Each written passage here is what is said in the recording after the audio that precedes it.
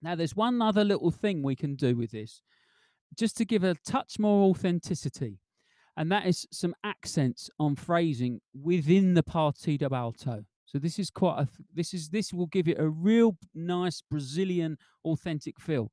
If we go back to that Partido Alto, and if we think of right at the beginning, I said there's 4 notes on the beat and 3 notes off the beat. Okay, so again, we're thinking across the bar line. And if we think of that those 2 groups of notes, okay, you've got 4 on the beat and 3 off the beat.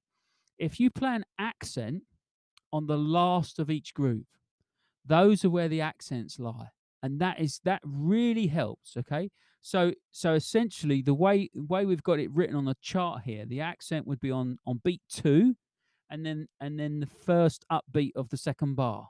Yeah, so it's on like the last of the group.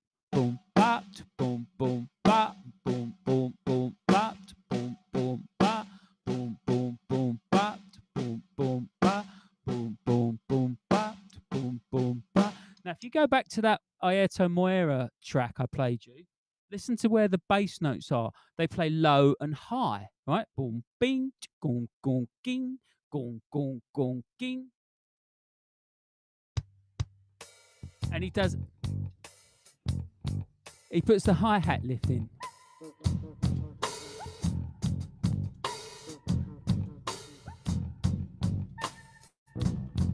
It's on the last note of the group. Ding, gong, gong, ging, gong, gong, gong, ging, gong, gong, ging, gong, gong, gong, ging, gong, gong, ging, gong, gong, gong, ging, gong, gong, ging.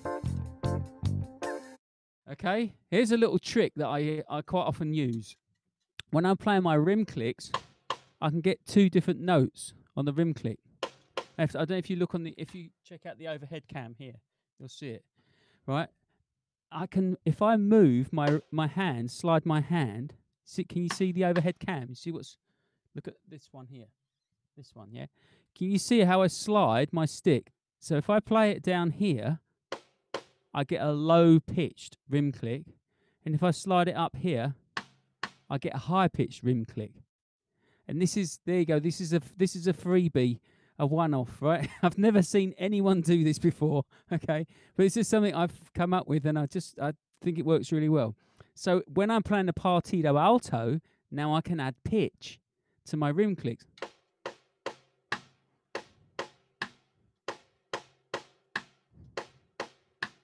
Subtle, isn't it? But it gives you another little ingredient in there. It's like, and it sounds more like a percussion thing than a drum kit thing.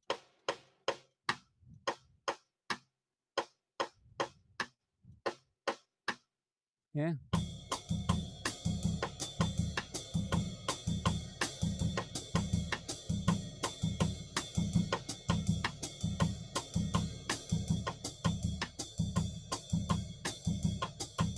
It's just another layer. It really brings out the Partido Alto part in there.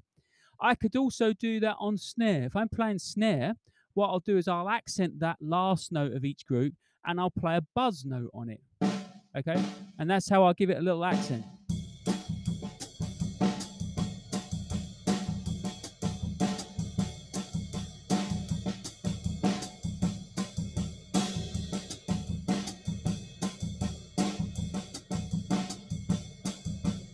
See, now it's really bringing out the melody of that rhythm, that rhythmic phrase, because we've got some pitch in there. And I think, to me, it's like the bass drum and snare drum thing on a rock beat. Boom, cha, boom, boom, cha. It's the fact you've got those 2 pitches, and that up and down of the that's what gives the rhythm a melodic quality.